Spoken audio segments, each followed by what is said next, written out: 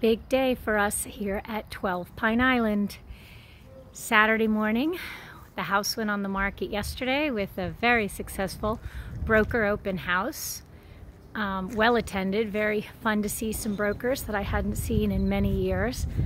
The weather held for us and the water was actually beautifully stormy, so that was actually a nice feature.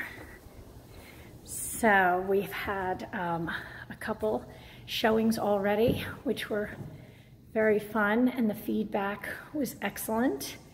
And we've got a big showing shortly. So I decided to come over early, grab some photos of the space.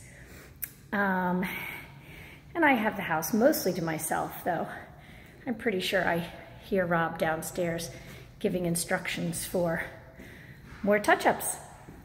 So our Berdiglio marble fireplace by Rye Marble looks gorgeous in the space. We anticipate this being the dining room because it's got gorgeous water views as well.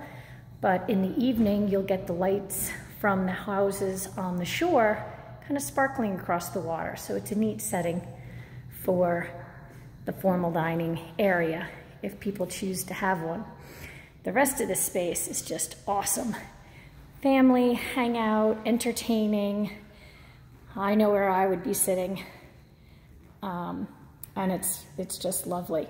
These 12-foot pocket doors open up, and the new railings are finally installed, which is fun because I was always afraid Christian was going to fall off the porch. Here we are in the kitchen without, oh, now Rob just put his stuff on the countertop.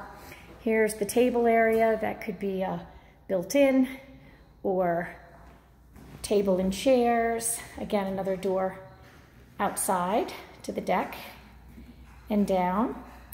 This is kind of a fun area that's still a little bit work in progress, but it's built extra deep for maximized storage without being, you know, too bulky. In the walkway, the glass door, the mirror doors above reflect the water outside, which is great. This is kind of a fun feature that I've had in my own house and in some other houses, that it's concealed for, it can either be a coffee station with your Keurig and the toaster oven, which is always that dreadedly visible appliance, and we've lined the surface in a stainless so that it's a, you know, nice, fun, hardworking surface. In here, I show a couple bottles of JWH wine, and this could easily be set up as a bar when entertaining. And the other option is for those of us that need that command center with chargers and laptops and mail piles and all the signs of daily life. It's a good one for that. So that's a fun practical cabinet, because anyone who knows me knows I do err on the practical side as a mother of 5. So the cooking area features the great Wolf range and Wolf insert above, though we did our mill shop, JWH mill shop, did this awesome matching wood hood with a satin brass detail around it. Carol was instrumental in locating the hardware that would really make an impact on this different door and drawer style. And the backsplash is just very cool, set in matchsticks that are running vertical as opposed to horizontal, which matches the direction of the countertops. This is definitely a fun cabinet. To the left of the range, I put some utensils in there yesterday, but I'm actually loving the idea that there would be your large olive oil, your large vinegar, and some of those big bottles that you don't want living on the counter and are actually a little too tall to fit on the first shelf of a cabinet for us height-challenged people to reach. In the upper cabinet, then we've got plenty of shelves for the spices, actually on both cabinets, and with the extra depth in this cabinet, you've still got plenty of room to back up your, again, larger spices, oils, cooking and baking needs. And again, the other one is over here. So where we don't have a lot of cabinetry cluttering the kitchen, everything is really well sized and proportioned to offer extra storage where possible. So this is a fun detail, the side of the Sub-Zero refrigerator. It's actually, again, extra deep because it's built around the architecture of the outside of the house. But in here is our fabulous Sub-Zero all fridge unit where you can see we keep our crew nicely stocked on Friday afternoons with Corona. Lift up storage above. I can't reach that, but it'd be a perfect spot to hide the turkey and Christmas essentials that only come out once a year.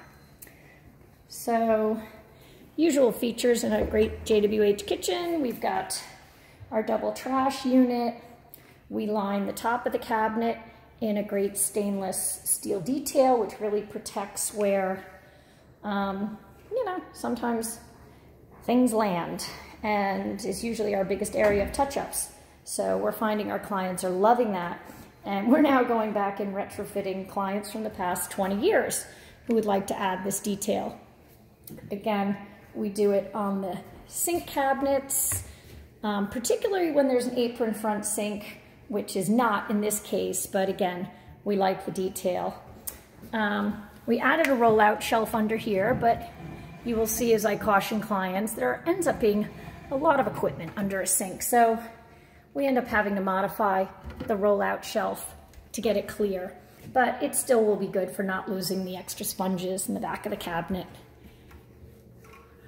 Let's see. Oh, this is fun because this is not what you'd think it was. It is designed to look like another full freezer, but to match the Sub-Zero refrigerator. But the reality is most of us, and realistically, the potential buyer for this house does not need a full 30-inch freezer. So what we've done behind this back painted glass is create a lot of storage for trays, serving platters. You'll unload the dishwasher for glasses, plates, oops, cups, everything right in here that keeps it really handy, like I said, for unloading the dishwasher and then for moving right to the island and the table. So where is the freezer? Well, we have two options. Right here, we've got wide 30-inch Sub-Zero freezer drawers, which are great, again, because for most of us, there's only so many items that really need to be on hand in the kitchen.